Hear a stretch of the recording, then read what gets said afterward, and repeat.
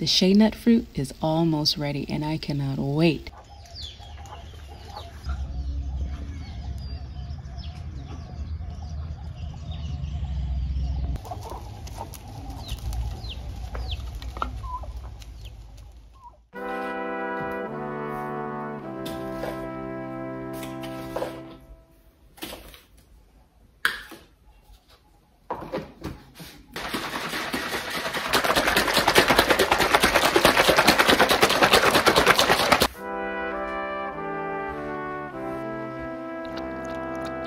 Nato, you're not the boss of me, okay?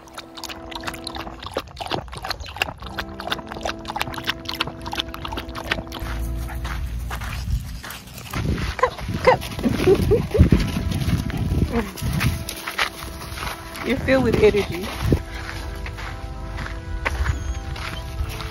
Oh.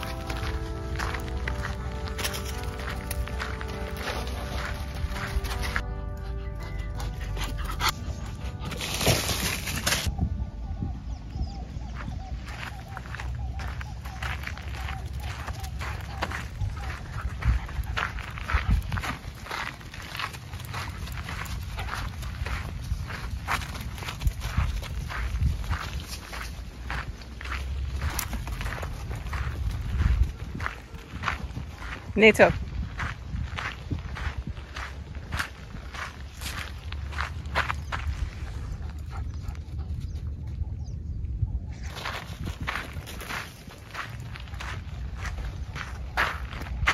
The work for the underground water catchment is still going. These guys are going to be here for some time. We were able to call out someone who's actually very experienced in digging. His experience is that of digging for gold, so he knew exactly what it was going to take for us to get down beneath that rock to get to the clay content, where we can go ahead and seal it and begin catching rainwater.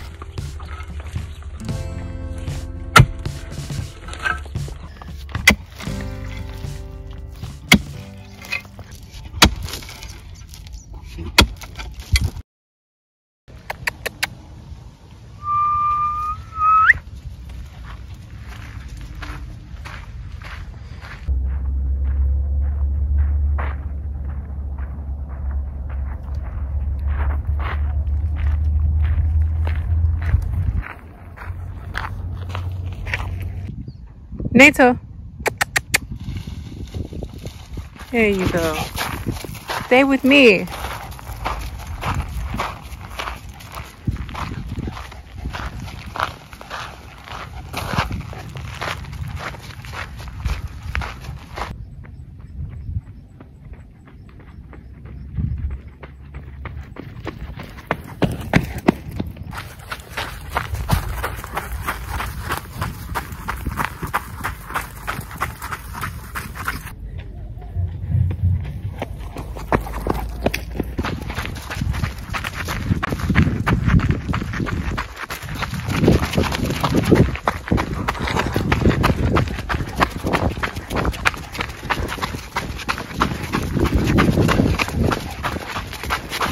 Nato.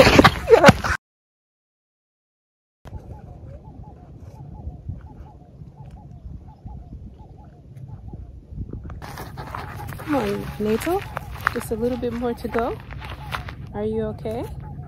Come, let's go. Okay.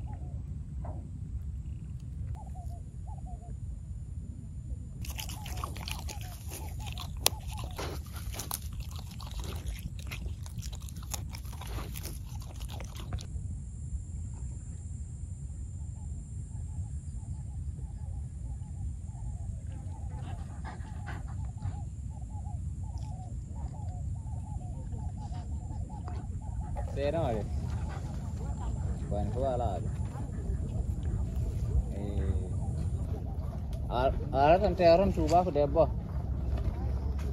Arung teoran coba ke debo kam dalim nam dar jo.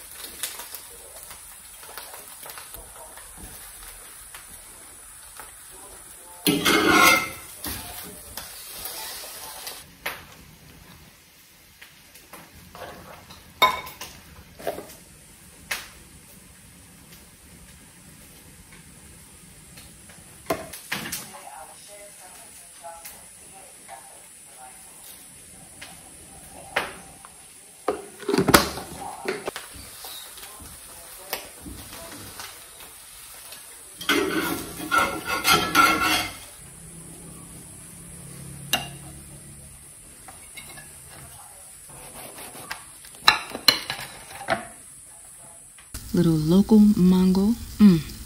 When I tell you these mangoes are delicious, it was actually my first time trying it. So I just gave him a few little pieces because I didn't want to overwhelm the oatmeal. And of course, I would take over the rest. Y'all,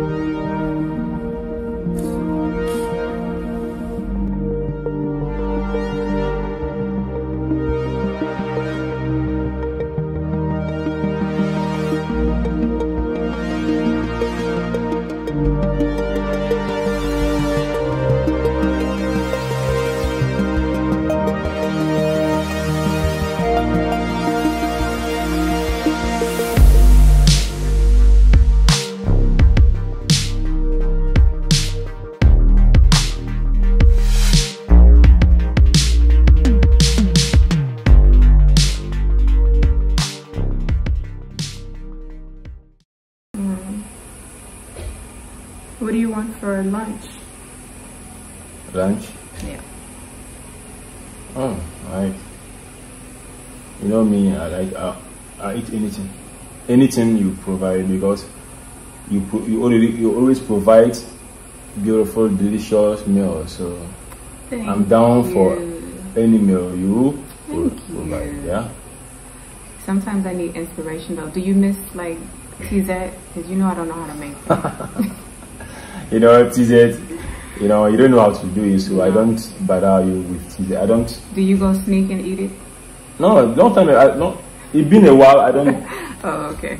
I don't eat TZ. It's been a while. Do you want me to make it one day?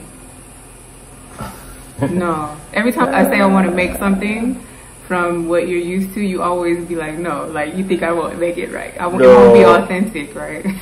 Anything you know to do, or you always can do it well, that thing you stick to it. Yeah. But you don't want me practicing on you, right? You know, TZ.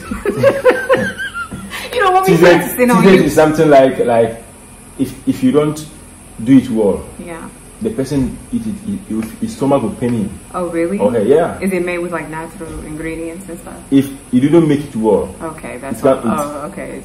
So you see, so like no problem.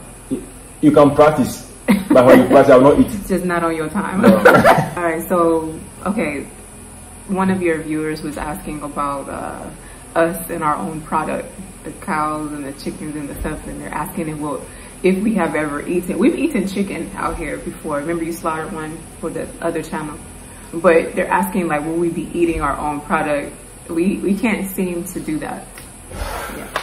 Yeah, that's a good question, because you can see that we have a lot of animals. Anything I'm raising, they love us and we love them. We're like greeting them. So like every morning. they love us, how they play with us. They show us love. It's almost impossible to like just go and be like saying hi to them and then go. The animals love us so much. Yeah, they do. Anytime they see us, they follow us. You know, they look our face. They do different kind of things. Yeah, so I can't seem to do that. We can go and buy someone's farm. Yeah, which is crazy. Guinea fowl or hen or turkey. It's not a problem to eat. Yeah, it's but not a problem. But we don't know. Yeah. They don't know us. We don't know them. Yeah. But your own raising to be happy. Yeah. To be happy. They make you happy. Yeah. And right now we go outside now. They are flying. They will do their thing. The duckies flying to come and meet us. Yeah. They come down. They watch our face and understand how. You know. I can eat that. I can eat that. Me, I can eat that. And I was noticing for a long time that we never really just went out there and just said, okay, let's have lunch, and you never did it. And then I remember that one time when I said, okay, because we don't have no protein and this and that, I was like, go get a rooster, like we have too many roosters, go get one. And you were like, okay, what do you guys do? I don't want to tell you wanted them to be free. You didn't want to go really check, because if you really wanted it, you would have caught them. I can't eat it. Could you guys? I can't eat it. I can eat any different kind of chicken and other stuff. I can't eat my own chicken. Yeah. Because, you know, like the chickens, we are raising them for farm to do business. Yeah. So we raise them. Not a slaughterhouse. Thank you. We raise them to do business. Yeah. But how we and them are living, even we don't raise them like a pet, but how they look like a pet. That's where so we can't eat them. We can't. That's where I think I messed up in the beginning. You remember how I was naming all of the animals and they were dying and stuff, and so I felt bad. So I said I will not name them no more. Treat them like pets because it's business. So it's business. You taught me that. And we have a lot of chickens. Can't be naming the cows and big chickens. And you know that like the local chicken is more costly than the potted farm. Well, I know that now. Yeah. They are very costly than the potted farm. Thank you for making us rich. Yes, I'm telling you. All right. So you know, like the local ones. You can, if you want to sell some of them, like the growing ones. If you go to market, you can buy it 100 cedis one. But if you look at potted farm, how much they sell it? I don't 25. know. Oh, I don't know. 30 cedis. Big one. I'm pretty sure it's pretty lucrative though. If you look the business strategy of farming chickens or the guinea fowl. Guinea fowls. Yeah. Or poultry farm. Poultry farm, they spend a lot of money for the poultry farm. Okay. With and you know feeding and other stuff. The guinea fowl, like exporting the guinea fowl to like Europe or whatever, like I did a little research. They're paying like 50, 40, and 50 euros for the guinea fowl for organic or grass-fed animals. And so I'm just like, what? Ours is grass-fed. Yeah. Everything is natural here. So anyway, what are we going to have for lunch? Because we just talking. Lunch? Yeah, what do you want? What are we going to eat? I'm hungry. Tacos. Tacos? Okay.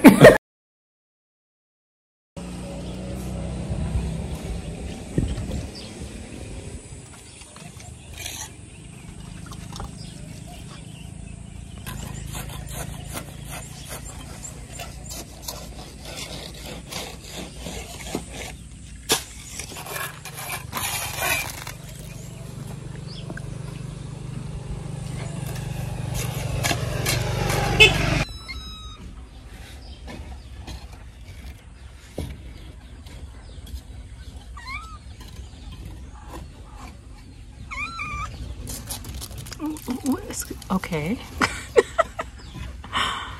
That's not your secret place, okay? Excuse me. That's not your secret place. Okay, so all of this fence here will be raised up, especially in the front for security reasons. It was always planned that way, but we were establishing the farming of the local chickens, so we were just more concerned about keeping them in, and we were able to do that. They still go out. These some free birds, but anyways, the fence will go up and it'll secure the product a little bit more. But right next door is also some land that we have. We've decided that we're going to expand on over. We weren't going to do that at first, but we're going to go ahead and do that because the guinea fowl, we thought it would be wise if we move them next door because they are quite vocal. They're so loud. Yeah, wow, look at the jasmine here. So I'm gonna get out here very soon, especially when the rain picks up, so that I can clear out all of the debris from all the workers. And once that's done, it's gonna look nice and beautiful. Right now, it still has all of the grasses and stuff from the roofing that was done. Yeah. So we'll definitely take care of that. I love walking under here. It's like being at a fairy castle or something, a fairy village. It's just really cool, guys. I love it. The shade is also very pleasing. Nice and cool. The plants, we have a little bit of work to do to get everything going, making it look really beautiful. So you gotta stick around, make sure that you subscribe so that you do not miss out.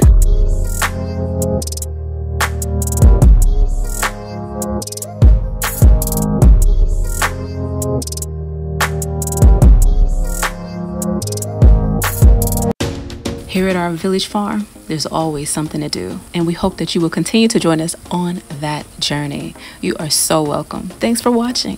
We'll see you in the next video. And remember, we post videos every Tuesday, Thursday, and Sunday.